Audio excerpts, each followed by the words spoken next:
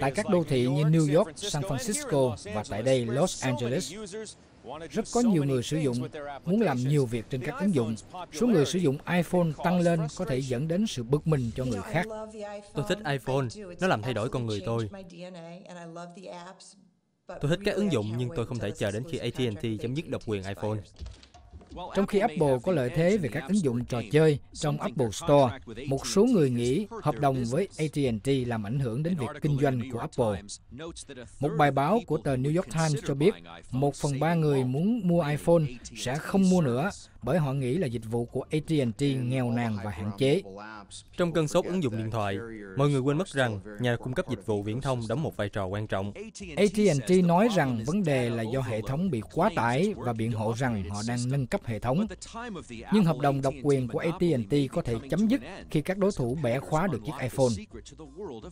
Hiểm họa lớn nhất xuất hiện là sự hợp tác giữa Verizon và Google, vì Verizon đang có mạng thuê bao điện thoại di động lớn nhất Mỹ.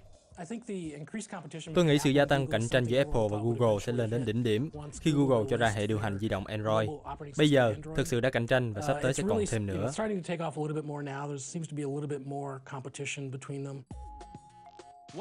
Một trong những than phiền nhiều nhất chính là quy trình chấp thuận ứng dụng. Trước khi một ứng dụng có thể đưa vào cửa hàng, Apple phải duyệt nó, trong khi Google lại có một chính sách ít nghiêm ngặt hơn. Đúng là nhiều nhà phát triển ứng dụng phàn nàn Apple kiểm soát quá chặt khiến nó khó mà đưa ứng dụng vào cửa hàng được. Nói cách khác, Apple chỉ bán những gì mà họ muốn. Chúng tôi không thích có duy nhất một công ty điều khiển hết mọi thứ. Tôi nghĩ chẳng chống thì chày, nó cũng sẽ bị tàn lụi khi mà họ cứ từ chối những ứng dụng với bất kỳ lý do nào. Còn quá sớm để có thể nói rằng ai sẽ đủ sức soán ngôi của Apple. Tuy nhiên, sự cạnh tranh cũng đã mở ra một thị trường mới cho các nhà phát triển ứng dụng để kinh doanh với những ý tưởng của họ. Vấn đề cần phải nhấn mạnh là tôi đang làm kinh doanh hay chỉ là một dự án. Trong nhiều trường hợp, người ta tạo ra một dự án để đưa một ứng dụng ra thị trường để kiếm doanh thu. Đây có thể là động lực cho những người trẻ tuổi. Nhưng rốt cuộc, để phát triển thành một doanh nghiệp độc lập thì vẫn còn nhiều giới hạn. David Lai và cộng sự tập trung xây dựng một doanh nghiệp bền vững khi chuẩn bị tung ra ứng dụng mang tên là phầm.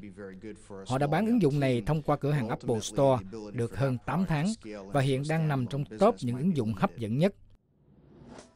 Ứng dụng cho phép người sử dụng iPhone trao đổi thông tin danh bạ và hình ảnh với nhau bằng cách rất đơn giản là chỉ cần cụm các điện thoại vào nhau.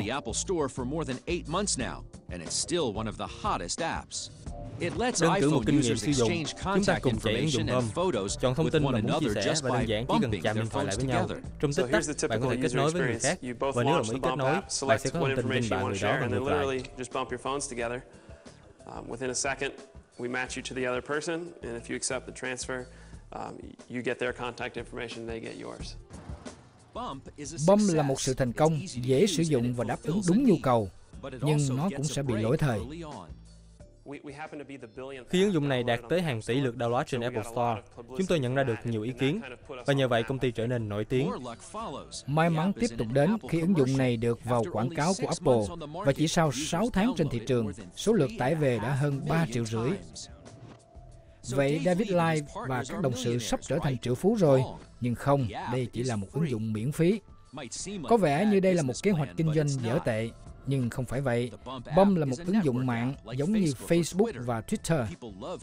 Con người thích kết nối với nhau bằng công nghệ. Phầm càng phổ biến thì người làm ra nó càng được hưởng lợi. Khoản tiền kiếm được từ ứng dụng này nằm ở công nghệ để chạy ứng dụng. Cơ bản, phầm có thể chạy trên tất cả các thiết bị mà có thể dò được phầm event, dù đó là loại có bàn phím hay dùng cảm ứng.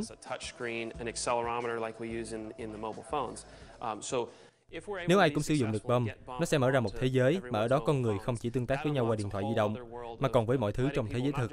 Ví dụ như một máy bán hàng tự động hay là một điểm bán hàng.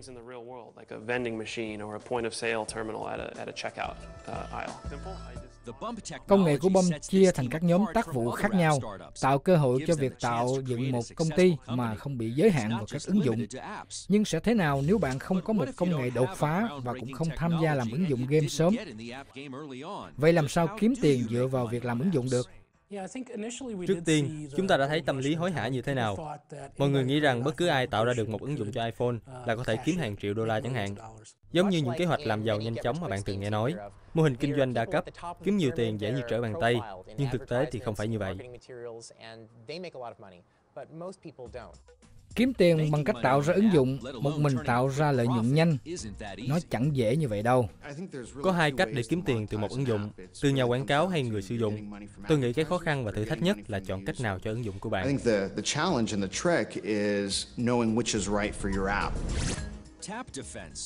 Tap Defense, một ứng dụng game phổ biến, kiếm được doanh thu từ quảng cáo.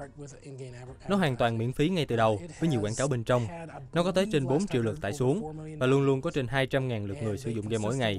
Mặc dù ứng dụng này đã lỗi thời hơn 6 tháng nay, nhưng hiện vẫn có trên 2.000 lượt người trung thành sử dụng những trò chơi và xem quảng cáo mỗi ngày. Lấy được tiền từ khách hàng không dễ chút nào. Tại Apple Store, người phát triển phần ứng dụng quyết định giá cả mang tính quyết định. Super Monkey Ball của Sega là trò chơi đầu tiên có giá 9,99 đô la, và điều này tạo nên một mức chuẩn cho các ứng dụng khác. Sau đó, một số ứng dụng bắt đầu tách khỏi chuẩn đó. Họ bắt đầu giảm giá. Điều này thực sự hiệu quả. Nó gây chú ý và có doanh số. Một nghiên cứu gần đây cho thấy những ứng dụng game hàng đầu lại có giá thấp. Chiến lược này đã giúp đánh bại nhiều đối thủ. Nhưng bạn vẫn phải cần tiếp thị cho sản phẩm, đặc biệt là lúc này có hơn 100.000 ứng dụng trong Apple Store.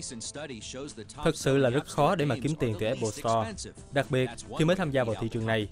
Chưa có đủ kỹ năng để mở rộng tiếp thị hay là đối phó với những chỉ trích từ báo chí về sản phẩm của mình. Không may là có quá nhiều ứng dụng. Trên thực tế có những trải nghiệm sử dụng thú vị, nhưng lại không có một mô hình kinh doanh thích hợp, hay thiếu hiệu ứng mạng lưới hữu hiệu, hay công nghệ không đủ ấn tượng để phát triển thành một thương vụ. Ngày càng có nhiều công ty tìm kiếm những ứng dụng giúp tiếp thị hiệu quả sản phẩm của họ. Puma, một công ty quần áo thể thao, đã tạo ra một ứng dụng giúp tiếp thị sản phẩm gọi là chỉ số Puma. Theo dõi thị trường chứng khoán bằng một cách hấp dẫn hơn. Khi thị trường xuống dốc, những cô người mẫu sẽ bắt đầu thoát y. Khi thị trường phục hồi, các cô sẽ mặc đồ trở lại. Thông điệp tiếp thị là, thậm chí nếu thị trường giảm điểm, thì ít nhất cũng có thể vừa giải trí và ngắm nhìn các sản phẩm Puma mới.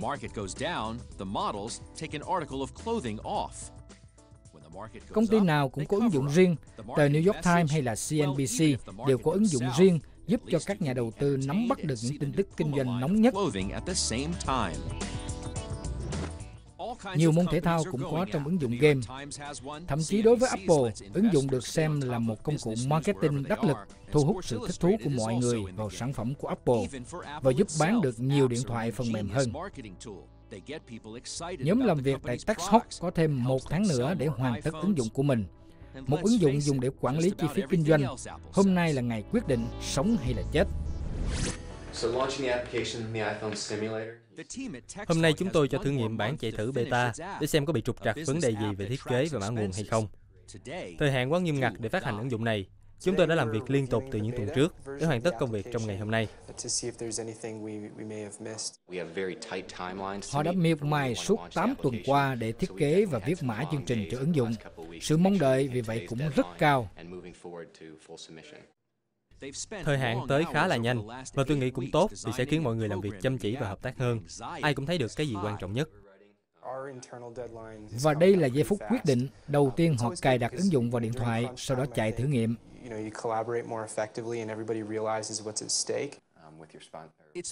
Bây giờ chúng tôi cài ứng dụng trên điện thoại iPhone của bạn. Sau đó bạn có thể tự khám phá. Phil và tôi sẽ cho dữ liệu chi phí vào để thử.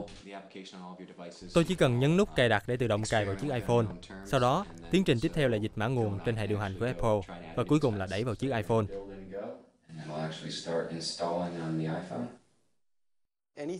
Chúng tôi không nghĩ rằng thiếu một cái gì đó trong lúc xây dựng ứng dụng. Tôi khá tự tin về nhóm làm việc. Vì vậy tôi nghĩ rằng có thể hoàn thành ứng dụng trong một thời gian ngắn.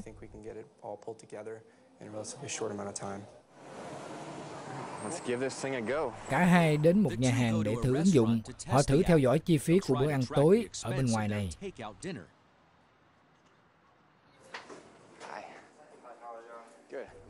Hãy dùng thử nó đi nào. Mua sushi nè. Cảm ơn. 23 đồng 90 cent. Cảm ơn, tuyệt vời. Có muốn xem nó đã lưu hay chưa? Sale rồi, mở ra nhé. Xem nào.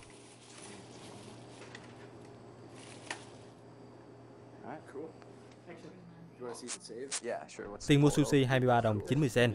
Tuyệt vời, đi thôi nào. Xem thử cái hóa đơn xem. Đúng rồi, xem hóa đơn được đấy. Tôi nghĩ nó hoạt động tốt, chạy khá nhanh, dễ sử dụng, không bị sự cố gì trong quá trình thử nghiệm. Đúng như vậy, nó chạy khá mượt và nhanh. Bây giờ trở về tinh chỉnh lại một chút là được. Phần kế tiếp sẽ là sự thống trị của Apple trên thị trường ứng dụng bắt đầu bị xao động và TechHawk có vào được Apple Store hay không.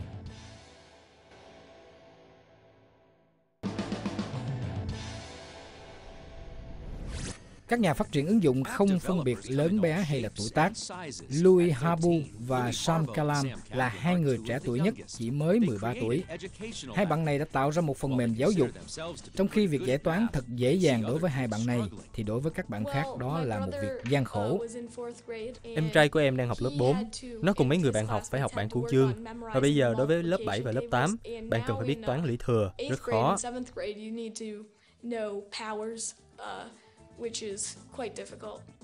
Cả hai cùng bắt tay làm ứng dụng học toán.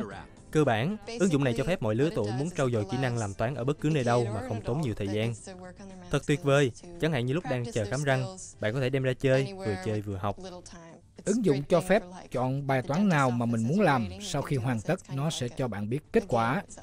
Trong khi những đứa bạn cùng lớp đang đi chơi bãi biển hay là trượt tuyết, thì hai bạn trẻ này làm việc với ứng dụng toán trong suốt kỳ nghỉ hè. Sam là người rất am hiểu về toán. Tôi thích lập trình, cũng có lúc khó khăn và thích thú khi khám phá ra thứ mà phải bỏ hàng giờ để giải quyết. Và Louis có sở thích đối với công nghệ thiết kế. Thật là thích thú khi chọn được chỗ nên đặt cái nút bấm và chỗ nào để mọi người thấy thuận tiện khi sử dụng. Và em, đại khái là thiết kế nó ra một tờ giấy trước, sau đó mới bắt đầu nghĩ tới những thứ khác. Hai bạn nói là sẽ bán ứng dụng này giá 99 cent. Chúng tôi đã nói chuyện với những giáo viên trong trường và họ nói là sẽ thử sản phẩm cho các học sinh bằng iPhone của phụ huynh các em. Ứng dụng chỉ mới có được 200 lượt tải xuống. Con số tuy nhỏ nhưng không làm nản chí đôi bạn nhỏ này. Nếu bọn em không ở nhà với cha mẹ thì khó mà có điện thoại để sử dụng. Đây là một kinh nghiệm đáng giá trong kinh doanh, nhưng thật sự bọn em có thể kiếm tiền được rồi đấy. Nếu hai bạn nhỏ tiếp tục theo đuổi, Louis và Sam có rất nhiều cơ hội. Trong năm 2009, doanh số từ ứng dụng phần mềm trên thị trường thế giới ước tính vào khoảng 4 tỷ đô la. Tới năm 2014 dự đoán vào khoảng 25 tỷ. Apple có một ưu thế tiên phong trong lĩnh vực này. Apple Store là nơi dễ dàng có thể kiếm ứng dụng cho các thiết bị di động. Ứng dụng đáp ứng nhu cầu cấp tốc, không cần đợi để cài đặt, cũng không phải đi mua và đợi 1-2 ngày mới được sử dụng. Louis and Sam could still make their fortunes from apps. In 2009, app sales for the global app market total an estimated $4 billion. By 2014, it's estimated to be a $25 billion market. Apple has a huge head start on the competition. The App Store makes it easy to get apps on its mobile devices. Apps are all about instant gratification, right? So Cũng không cần phải đọc hướng dẫn trước khi sử dụng. Bạn muốn tìm cái gì thì vào Apple Store mà tìm. Sau đó nhấn nút download là có ngay trước mắt bạn.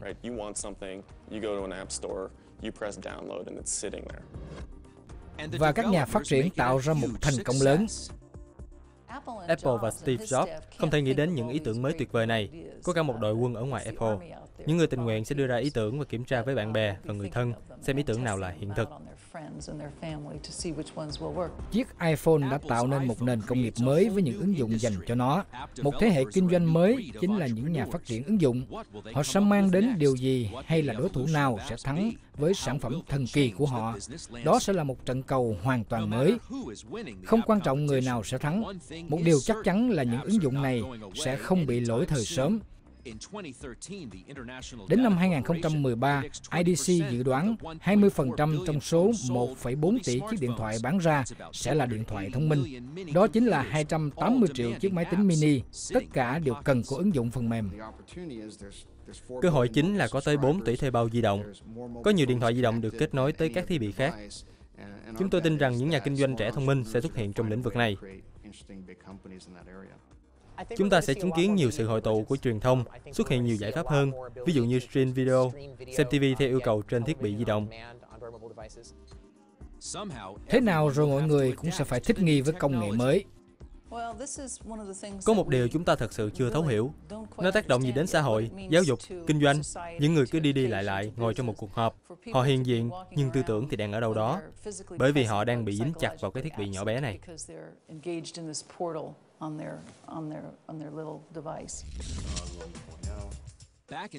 Trở lại Chicago, tại văn phòng TechHawk, đây là thời điểm cho nhóm hoàn tất ứng dụng quản lý chi phí của họ và đẩy lên cho Apple xem.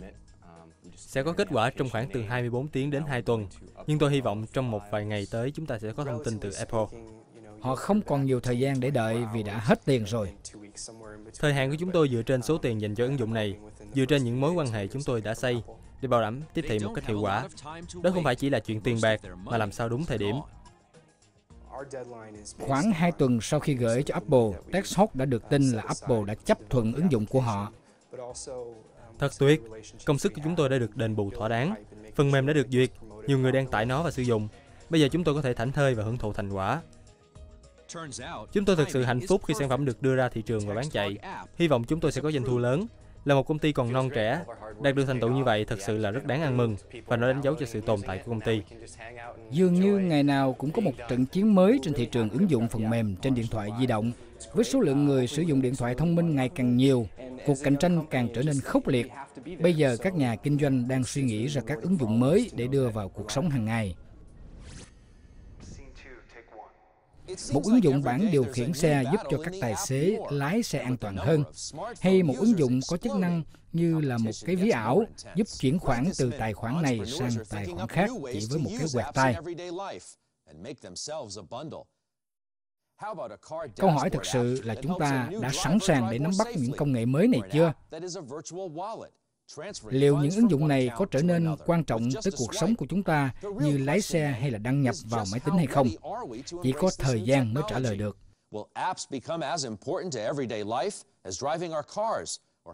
Nhưng cũng đừng có ngạc nhiên nếu một ai đó ngay bây giờ đây đang tạo ra một ứng dụng để trả lời những câu hỏi của chúng ta. Tôi là Scott Wapner. Cảm ơn đã theo dõi chương trình.